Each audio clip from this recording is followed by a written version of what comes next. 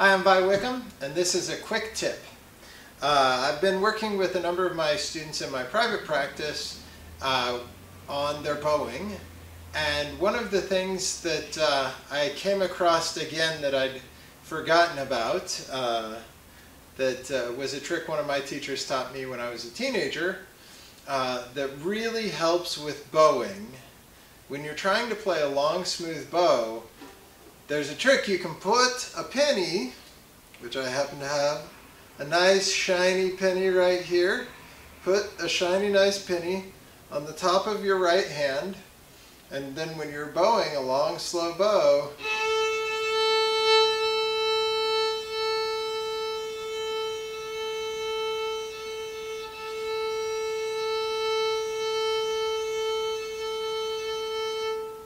if you're doing it right, you should be able to keep that penny flat, keep it from falling off your hand.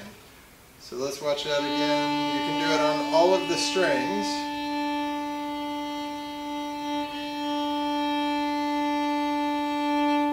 The G is the hardest. But if you notice what's happening to my wrist is adjusting to keep the top of my hand just about flat. And if you're having trouble with long, smooth bows and keeping your tone even and consistent, the penny trick is maybe just the trick for you. Have a good week.